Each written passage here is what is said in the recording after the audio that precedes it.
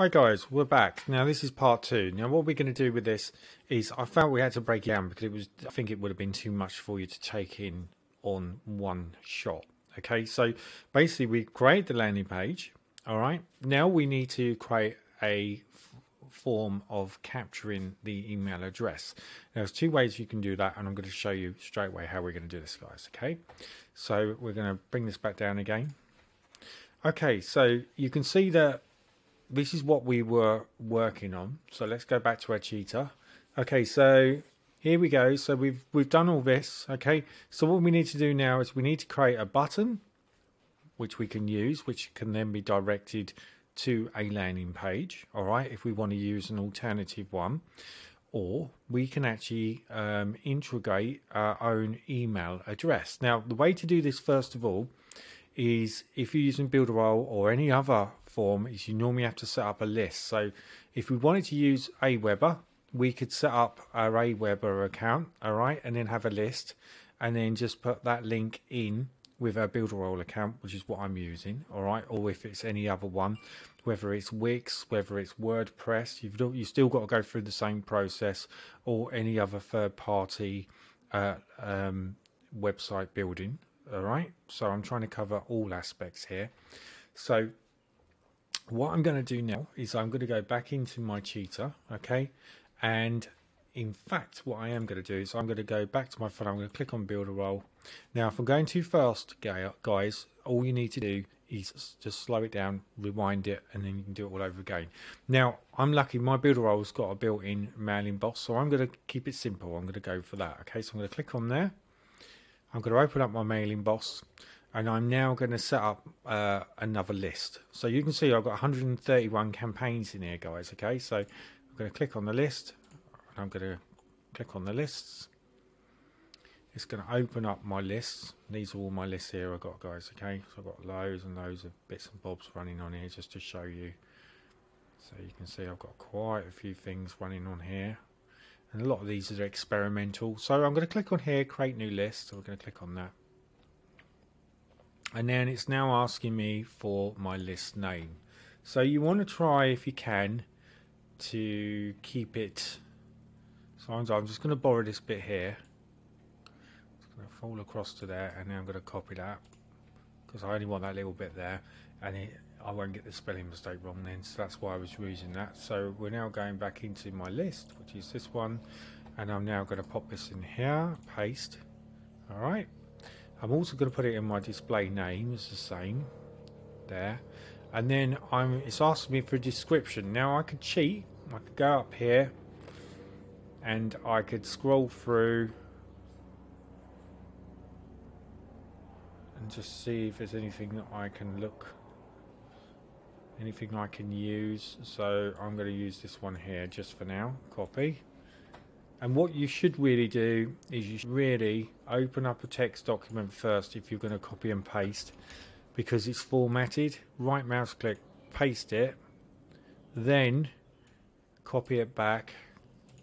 Alright, so there's nothing formatted in the text, otherwise it could be directions, redirects or anything, so it's wise to do that.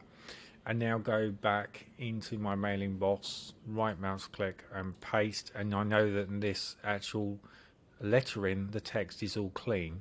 Okay, so I've got nothing to worry about. Now tags, I could have make money online, digital marketing, passive income of buyers, so we're going to click on that. So I've just got my tags in there. By law now, because of the GDPRS, you have to have a double opt-in. So the idea of double opt-in is that when this goes out to someone has to click on it to say that they're happy for me to be able to email them again, and that's what a double opt-in is. So you have to leave all that because it all has to be the same. So we're going to click on next, and you can see that this is what I've created. So now it's asking me a list of custom fields. So I like to collect the email field and the first name because I think it's personal. Okay, now I can put in some GDPRS, agree to terms and website use, which ain't a bad thing to do. So if I want to do that, I can do that, and this is just a way of covering myself. Okay, so I'm going to put that in there just to cover myself.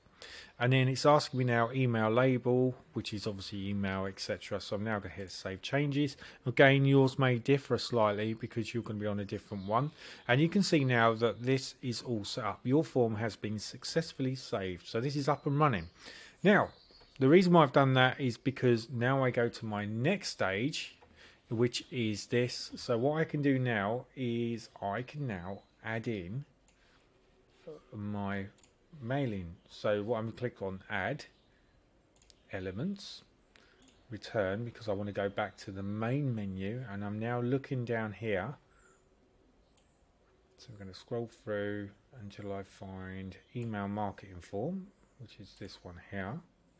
And now what I need to do now is I need to choose what one I want. So let's see, I've got blue background, red. Now I can configure and change any of these that I like. All right. So what I could do, let's go for this one here. So basically I just left mouse click and drag that across, move that to about there and let go. And what it's going to do is when I connect it to my mailing boss, or if you connect it to your autoresponder, or you connect it to your web address, because this Builderall is all mixed together, it's so much easier for me to connect. See, so I can connect it to any of these, but ideally, whenever you do a landing page or a website, always make sure that you give it its own identical mailing point list, okay? Because otherwise, if you have two running at the same time, you can have one that counts itself out and you can have all sorts of problems. So it's always wise just to have one list all the time. So I'm going to use this one that I've just created. Now save. And you should see that it should have three things. It should have the email, it should have the name, and it should have my agreed to terms policy. And you can see this here. So what we're going to do is we're going to move this up like that. I want to center it as well. So if I wait till that green light comes up, and that don't look too bad. That's not bad for a landing page, is it? So there we go. So now I want it to be directed. So when someone clicks on this, it's then going to direct itself to my page. Okay, so how do you do that? Well, basically what you do is you click on click on this is how I do it. Click on this link and I can set my link here. All right, so this one here will show me what list I'm in, which I've already set up. This one here is edit element. So say for instance I wanted to add a bit of animation. I can make this box jump around a bit. So let's go into animation. So let's click on effect and let's do a, let's see, what should we go for? Rubber band effect. Okay, so you see this one here is showing you what it's going to do, and I want to create infinite, so it's going to do that all the time. And then what I'm going to do is I'm going to save, because remember I told you about saving. It's always best to save and save again if not sure, just to be on the safe side. Obviously you can do all that work and then lose it. All right, and if I want to go to the website, it's now going to show you what it looks on the website. That's pretty cool. That's no problem there. That looks all right. That looks like that's going to work. So I've got my agree button, register button. So I'm now going to click off that. I'm now going to close this. I'm now going to go back to my thing here. All right, I'm now going to click on set the link. So what will happen now is as soon as someone obviously enters their email address, their name, and obviously agrees to the terms of use and privacy policy, okay, which is the GDPR regulations, which is already built into Builderall, so you don't have to worry, it's all done for you. It will then take you to subscribing pending. Now, subscribing pending could be two things. You could have a form built where you could have, wait, please make sure that you whitelist this email and I'll give you extra bonuses. That's a really good idea to set that up, okay? Because then what it does then is it makes sure that you're not going to go into the spam folder every time something goes out like that. And you can introduce a bonus so people then are quite more interested in doing that, okay? So that's the first thing that you can do. The other thing is you could just give them the link, all right? So what we can do is where I've put the link in, which is here, this is the link, all right, which is my Perpetual 365. So we're going to copy this, copy that. Now, I don't need to worry about the one which I built in here. Remember I showed you the link on the shortener, which is this one here. I could use this one here if I want to. It's not going to make any difference because I'm already cloaking mine because it's inside my actual landing page. So it's not going to be a problem. All right. So if I go back to this and I'm going to URL copy paste, there's my link there, and now I'm going to hit select. So subscribe pending, they're going to go to this. I'm now going to put subscribe confirm, and I'm going to do that as well. Paste, and then hit select, and then I'm going to hit save. Now what's going to happen now, guys, is as soon as someone puts their email address, the first name, and then agrees to the terms and conditions, it's then going to allow them access. And then, well, I'm just going to change this because I don't quite like the look of that. So we're going to click on there, and we're going to click on here, and then I'm going to change the headline. Just going to change that. So let's put 365 your income now. All right. And we're just going to use it like that. Now if I wanted to, I could change these colors so they're the same, and there's a lot of tools you can use. One of them is called this one up here, which is called Color Pick, which is basically a Chrome extension that you can download, and basically you click on that, and what it should do is it should allow me access to, let's go back to that, that's obviously not allowing me to grab that. Let's try that again. Color Pick, color picker, right, and then what we're going to do is we want to grab this here. Okay, that's the color, or I can use this color here depending on what color I want to do. So I could make purple if I want to make that purple. So basically if I click on here, all right, so I'm inside this area, and I'm just going to close the heading down. In fact, I need the heading open, and then I'm going to, let's go back here again, click on there, and that's going to give me access to this bit here. And then general colors, and you'll see here that this is the change. So if I click on this link here and go for purple, and I've changed this purple straight away, see? That would do. I think that's okay. I think we'll leave it like that. I can have a bit of animation if I want. So if I click on there, I could put effect. I can have it so it fades in. I can create infinite. I don't actually know what that's doing, so let's have that.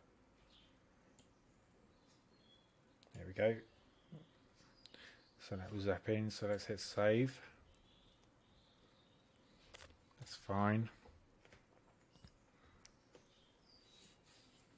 And what it's done is that's actually published it now as well. So this is my publishing thing here. So if we copy this, copy that, and we can put that back into our page that we've got here. Paste, and we can save that. Okay guys, so I've saved that bit there just so I've got that. Okay, we're going to go to website, and you can see here that I've created this sort of effect here. Now there's two things which will drive me insane about this, is you can't actually enter your email because it's constant. So I need to make this so it just does it once and then stops. Otherwise I'm never going to be able to get access to it to be able to put my email address in. So you can see that that's a bit of a flaw which I've created myself. All right, it's not software, it's what I've created myself. So we're going to take infinite off, and what it's going to do is when I hover over it, it's just going to do that thing. So I'm going to have it so it only does it once. All right, so once I've done that, I'm now going to hit save again. That's fine. So then what it should do now, all right, is when we go to the website, it should just do it once, now stop. And now I can enter my email, which we're just going to use this for demonstration purposes. Click on agree to terms and conditions and enter 365 income. Now it's going to come up with this because I said to you before that this is just a virus protection thing. So you just hit temporary, but you'll find that it might not do it anywhere else. It's just a virusy thing. So how ordinary people are manipulating this secret algorithm, and you can see that we're straight in, we've directed someone to this page. Okay, now I'm only using this as a demonstration purpose anyway, so you know there's no reason why, you know, you could always change it to another link. So if we go back into my ClickFunnels here, okay, and then we could try and find something that's very similar, like Click Wealth System.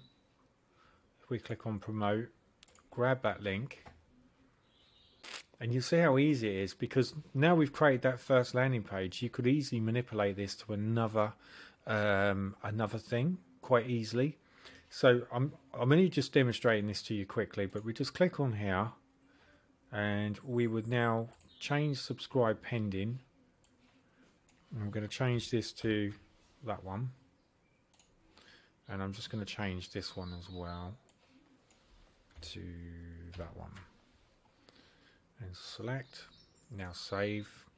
And then what I'm going to do now, I'm going to save it again, and then what it will do is it will go through the whole process again. That's fine. It's now publishing it, so it will be seen online. I've still got my, this will be the same, by the way. All I've done is I've changed the HTML code of where I want it to direct to. So we'll click on go to website. So you can see it straight away, so I just need to put this in here, click agree, and then enter, and it's going to open up a completely different site, or should do. That's interesting. So that's opened up a completely different one, and luckily it didn't have any problem with that one either, which was interesting. So that's how that works.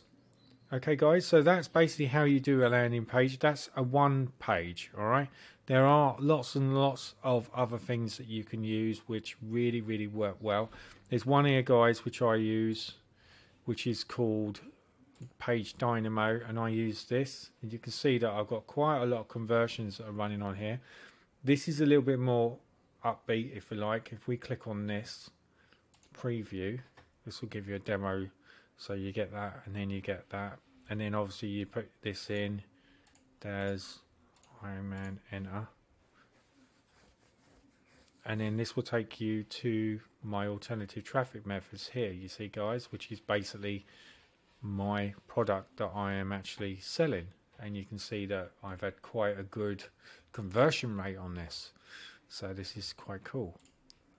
And you see, look, my conversion rate is 39.97, which is very good. It's nearly 40% out of 712 people. So your unique views really is this one here where they're actually looking. So that's 40% out of 693 people, and it's 277 people that are converted. So that's really good. That's where people have actually gone to that page and looked at it. So that's really cool. 40% is very good for that sort of thing. So we're going to go back into this again. We're going to close that down. So that is it, guys. That is how you make a actual landing page, and you will be able to do that for any. This is just a basic thing, okay?